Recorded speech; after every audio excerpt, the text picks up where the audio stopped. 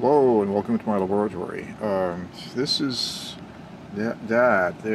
is this weird circuit, the new LaserSaber's circuit that I couldn't get to work properly, but had some interesting effects. But I took out the bridge after seeing scratchrobo's video that didn't have the bridge. I decided to go ahead and take out the bridge from this one, so I did, and I also hooked the wound up fooling around with it for a long time before I could get it to do anything consistently. But I actually wound up hooking one of the leads, the anode side. Is that the anode? Yeah, the anode side of the LED small wire junction over to the big wire junction, and then to the collector of the 3055.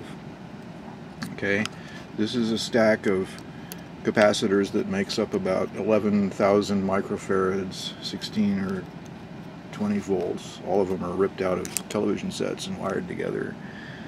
And this is the coil that I wound here.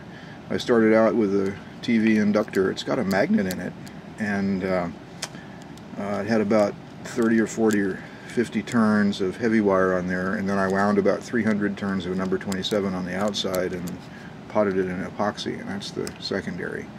And this is my little battery holder here, and I've rigged the battery holder with a switch so that I can either switch in, I can turn it off like it is now, or switch in one or both batteries in series. And the power from the battery comes out here. Purple is positive and yellow is negative. Purple is positive.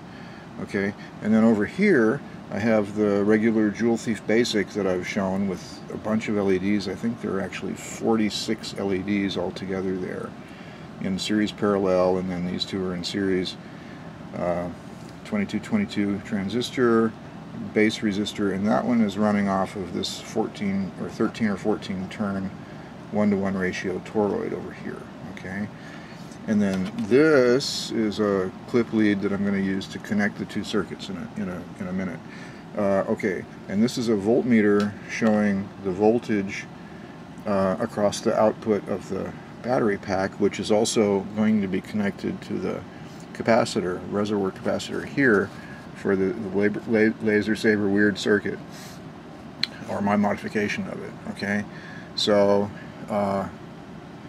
the voltmeter will be showing the voltage on this big filter reservoir cap, so it should be pretty accurate, right? So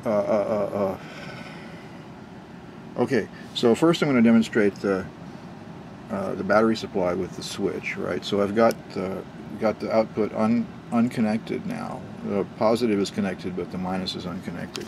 So I can have it off, or I can switch in both batteries in series, and you can see with 2.4 volts they're pretty depleted, or just one battery, 1.3 volts.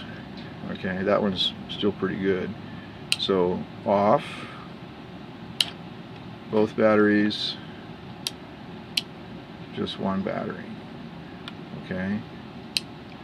Alright, now what I'm going to do is just hook up the Joule JTBasic over here with the red and black clip leads to the output of the power supply, or just the battery pack, right? So negative to negative, and red to purple is positive. Okay, so now I've got the power. This guy is not in the circuit yet. I'm just clipping to the output of the little battery pack. Alright, so now I turn the battery pack on. That's the one battery, and I think you can see that the Joule JTBasic is working on the one battery. I'm not going to make any adjustments to the base resistor right now. And then when I switch to two batteries, you can see that it lights up pretty good. In fact, I would say that's really good for an input of 2.3 volts, lighting up 46 or so LEDs. Okay. All right. Good.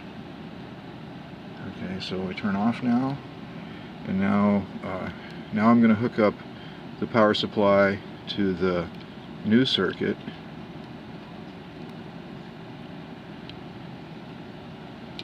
Alright, so that just requires going that in there like that. And then I have a green LED sitting up in the LED position on the new circuit. Alright, so now I'll turn that on to one battery. That thing, it really makes noise. And no, that was two batteries. This is one battery. And there's the voltage on the capacitor stack with one battery. And there it is with two batteries. So I think you can see that this really puts a current drain on the battery. Right, but it does light up that LED really well. Okay, so now I'm going to turn it off, unplug one lead from the LED, if I can do it without breaking something. And then we'll use this as the power supply to power the Joule JTBasic by taking the clip leads here again and going, let's see, that's negative, and that's the anode lead there. Okay.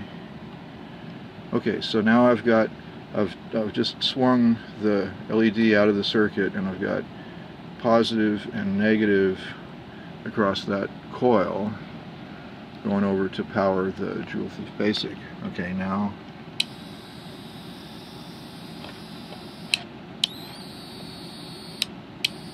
on one battery, that sucker is as bright as it was on two batteries before. Listen to it. And on two batteries, that thing really gets bright, and it's really drawing down the power supply. Right? And if I start playing with the base resistance over here, I get almost no change in the brightness until I reach the saturation point of the transistor. And with one battery,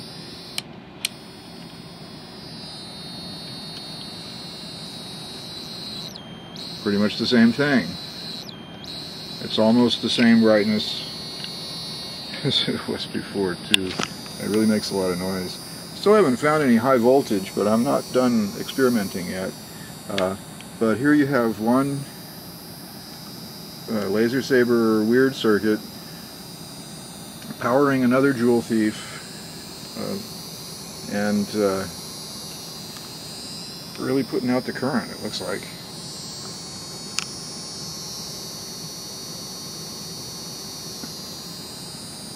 Alright, thanks for watching.